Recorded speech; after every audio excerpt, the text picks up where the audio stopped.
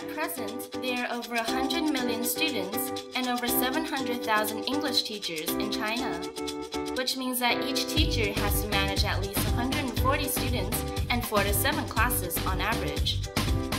They also have to provide personal feedback on the students' homework. It is almost an impossible job for them to correct the pronunciation of students one by one. However, the entire situation has been changed by the Homework Together project. What is Homework Together? A platform, concept, and technology. Homework Together is an open platform. Teachers can create their classes freely and set up their own synchronized practice using resources from the question bank. They can make a comprehensive comparison, share and use various sources, and exchange information with other teachers at any time. Homework Together represents a kind of advanced learning concept. The tailor-made questions in the platform meet the requirements of the new curriculum.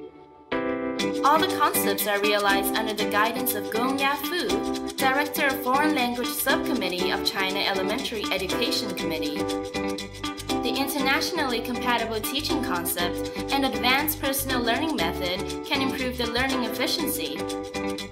Homework Together uses world-leading technology.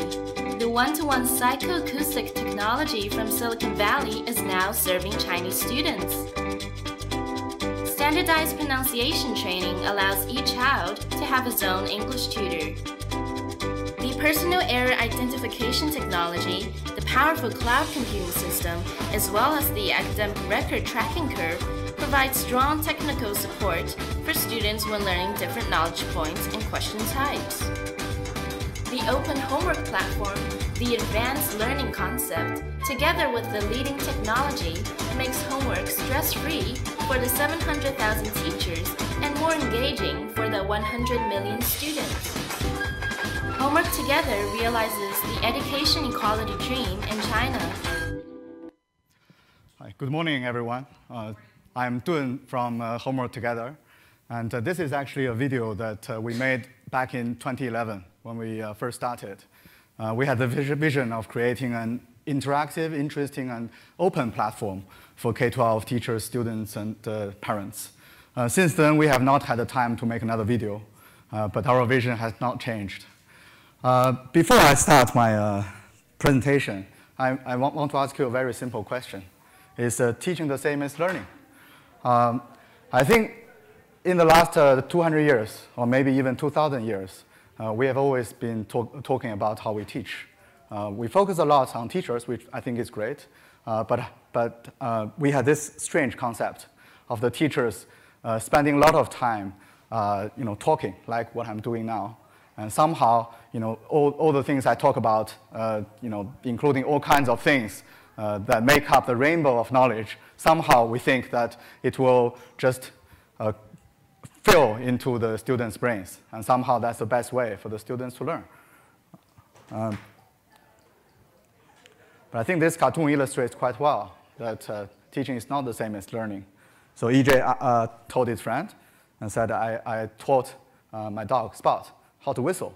And his friend says, but I don't hear Spot whistle. Then EJ said, well, I said I taught him. I didn't say he learned it. Actually, I have my own experience of this.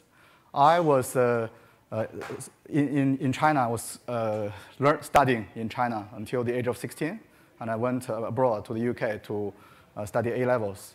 I was actually the class representative for English subject in my class, and which supposedly means that I'm quite good at English. The first English sentence a British guy spoke to me was, all right, mate, how are you?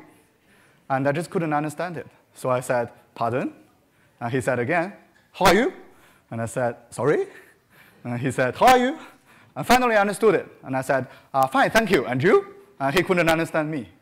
And that was a profound experience for me, actually, because I've been learning English for 10 years before I went to the UK.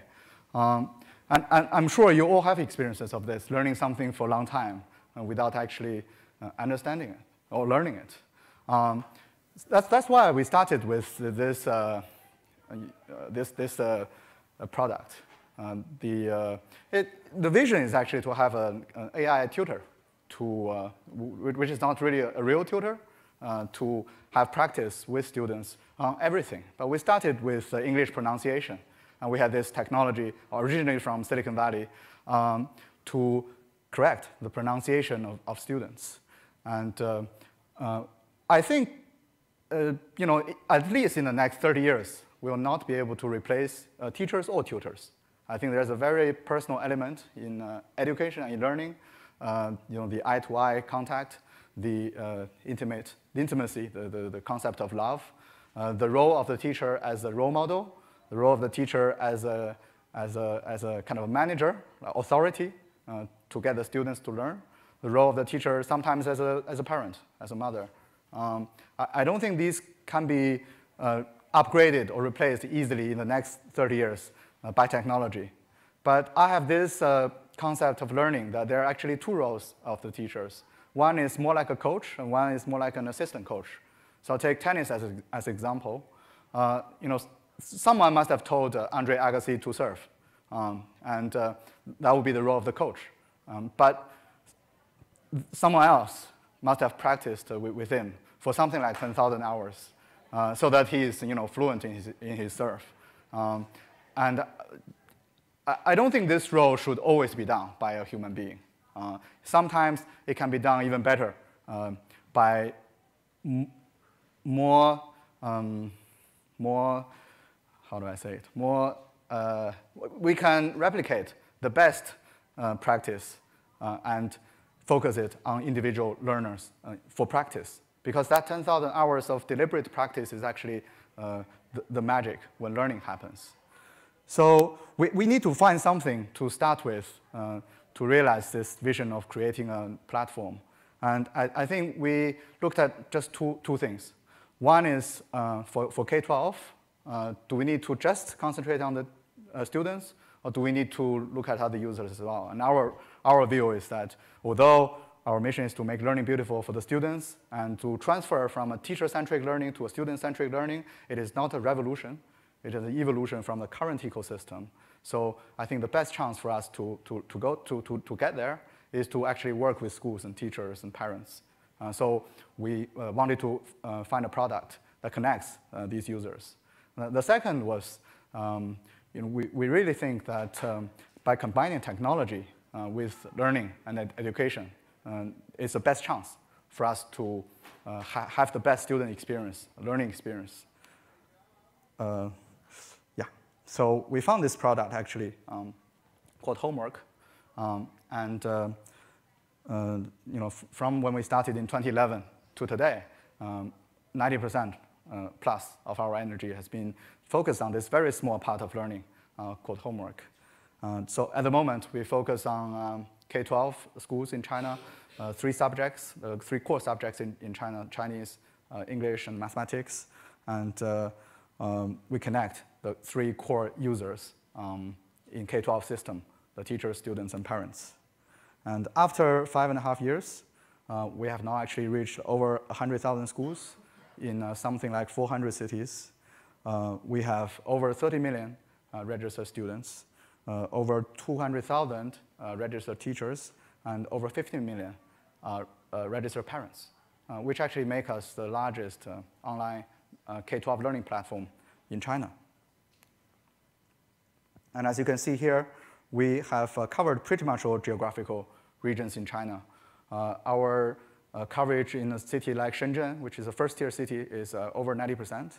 In Beijing, Shanghai, and Guangzhou, it's over 60%. And we also cover very rural areas as well. We have users, as I said, in almost 400 cities, including some towns and villages.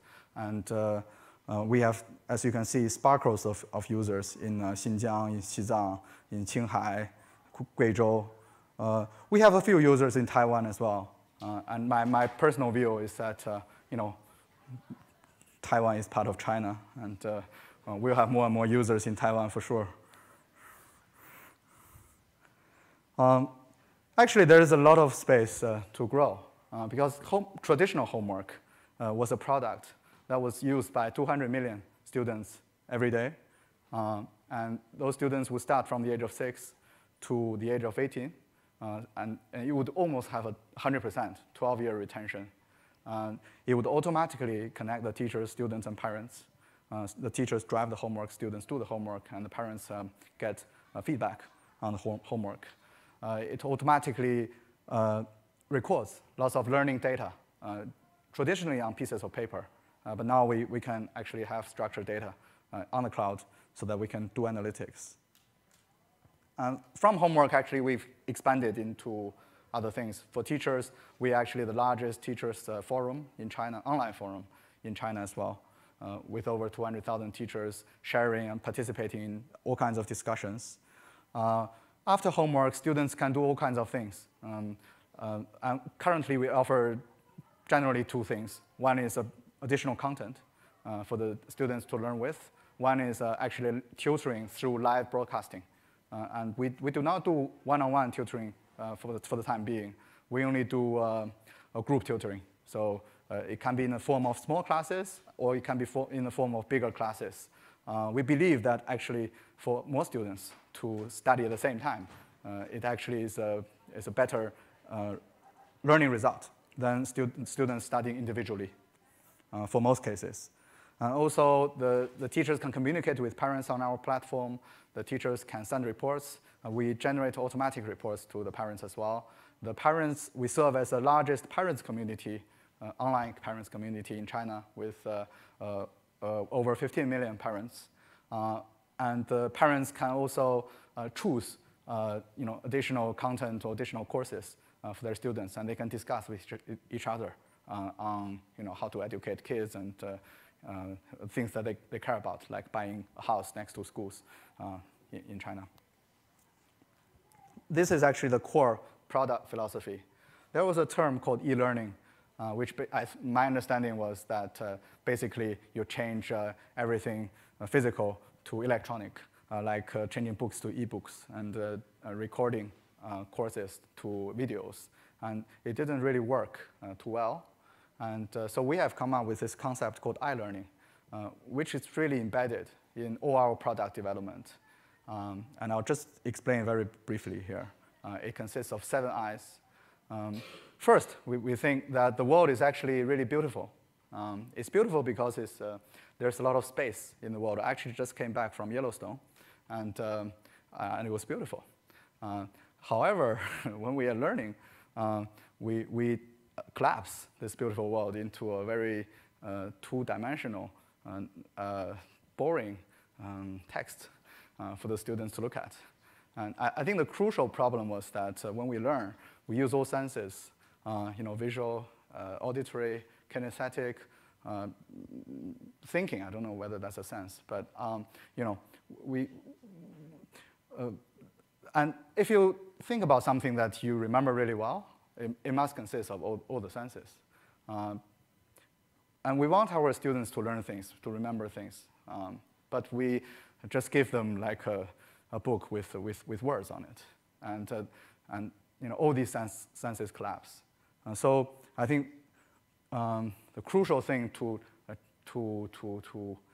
developing an online product is to expand, or maybe to reenact the world into what it should be. So the idea of having technology is for students to be able to travel through space without actually having to travel through space physically. So that's the meaning of interactivity. The second thing that we think is very important is interest. So I think it means 2 things for us. One is that we built a gamified system on our platform. So after any learning activity that we think is good, we grant the students virtual coins we call study peas. They can exchange these study peas for real rewards like pencils, rubber. Also, they can exchange for virtual rewards. Every student has an avatar, and boys like to buy shields and armor.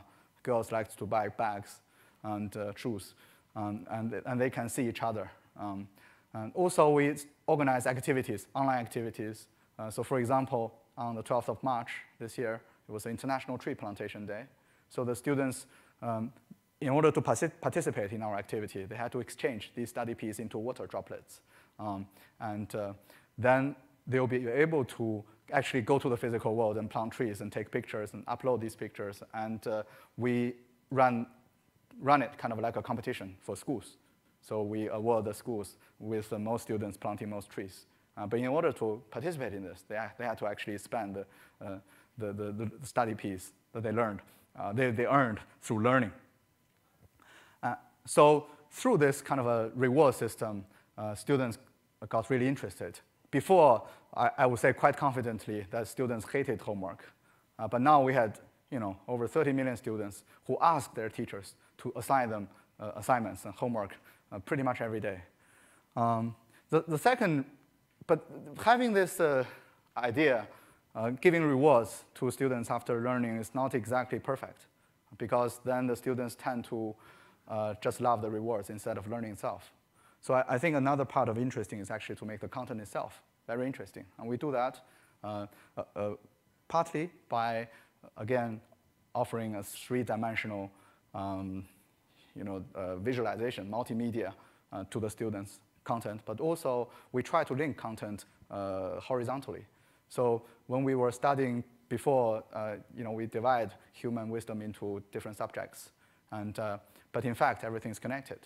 So we try to make it interesting to connect this content again. So if it's the students wanted to explore further, like the concept of an apple in the context of the Bible, in the context of Newton discovering physical laws, in the concept of Steve Jobs, or in the concept of Chinese aunties dancing. There was a famous song called The Little Apple. Or the concept of New York, as in the Big Apple. They can do that. Also, we think, apart from the dimension of space, one other thing technology can help us do is the dimension of time. So before, the homework cycle or the learning feedback cycle was very long. For homework, generally in China, it was like a week. So the teachers assign homework and say, submit it in 3 days. And students go back, they do it, they submit it, and then the teachers have to mark the homework. And when they return the homework to the students, usually it's like a week, and the students already forgot what they did.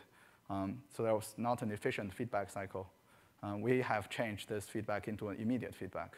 And actually not just the feedback, we actually recommend the students straight away to do things or to have what we call remedial learning if we think it is a fit. And that brings me to the next concept of individualization, which is very close to my heart and I think is very important. It's something that technology can really help humans do. We have over 100 million problems solved every day on our platform, and we have lots of data on the students. On a very narrow sense, we have tagged all these content we have and into very granular levels, and we can tell what the students are good at, what they're not so good at. So we remind the students things they may work on, may need to work on further. We also remind the students to go to areas that we think are quite important, but may not have been covered by the teachers yet. Also, we have this algorithm to test whether the students have already forgotten things they have learned, and to make sure that they are constantly on top of the knowledge and skills that they need. But this is a narrow sense of individualization. On a broader sense, we think students' dreams and characters and their destinies in life are different. And we think actually we can recognize these through the different activities students do. We have found that some students prefer to leave everything last minute and do it very efficiently there. Some do it too much so that they procrastinate and they don't finish. Some students are very well planned and they start homework from the first minute and they distribute it evenly. We found students tackle mistakes or failures differently. Some give up.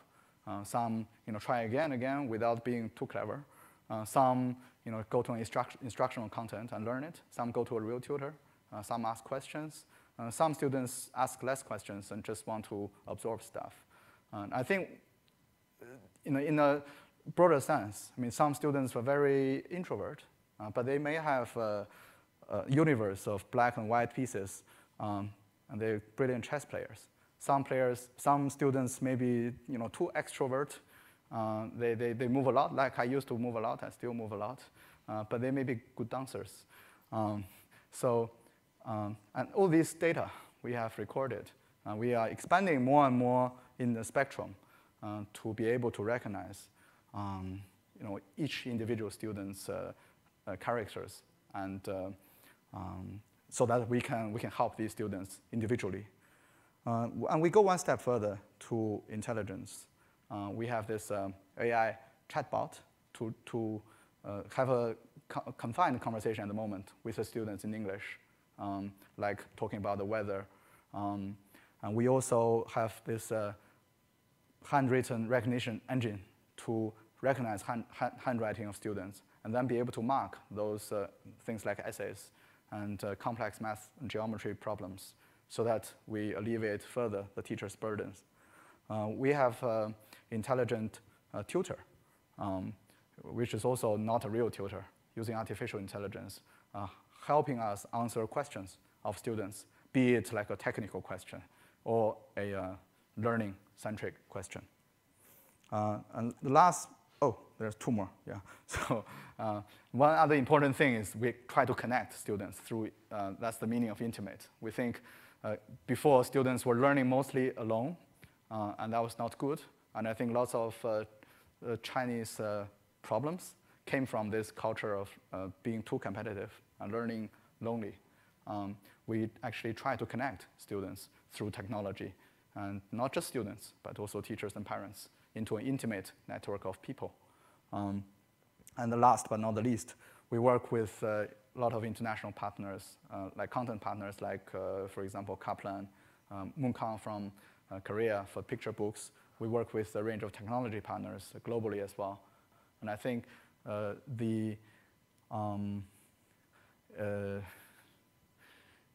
like I was saying before,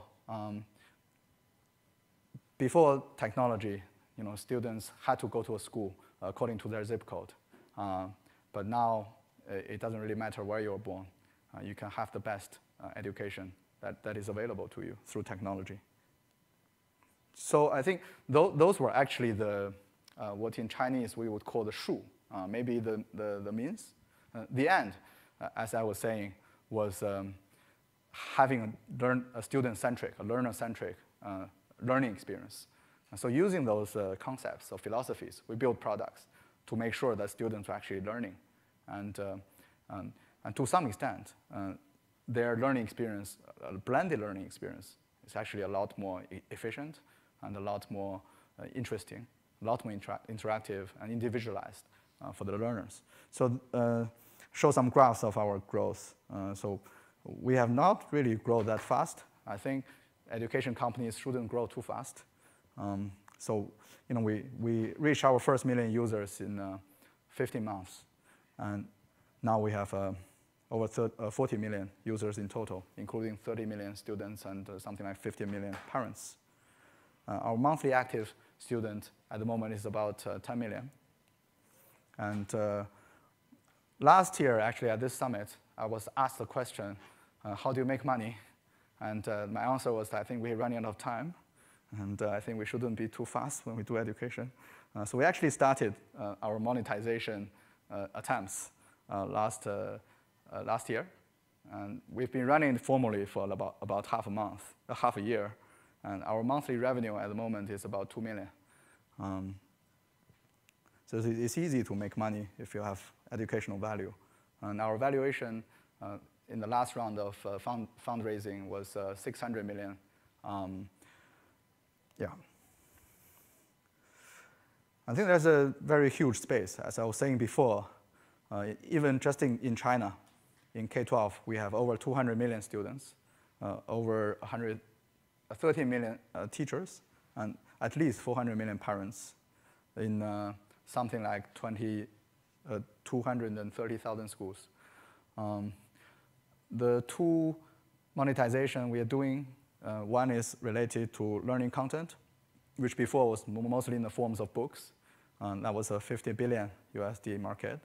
Second, live tutoring, which before existed as tutoring centers offline. And that's a $250 billion USD market. These are huge markets. So there's a lot of ways we can grow. We have a team of about 1,000, roughly half from education and technology industries. We have a very good team.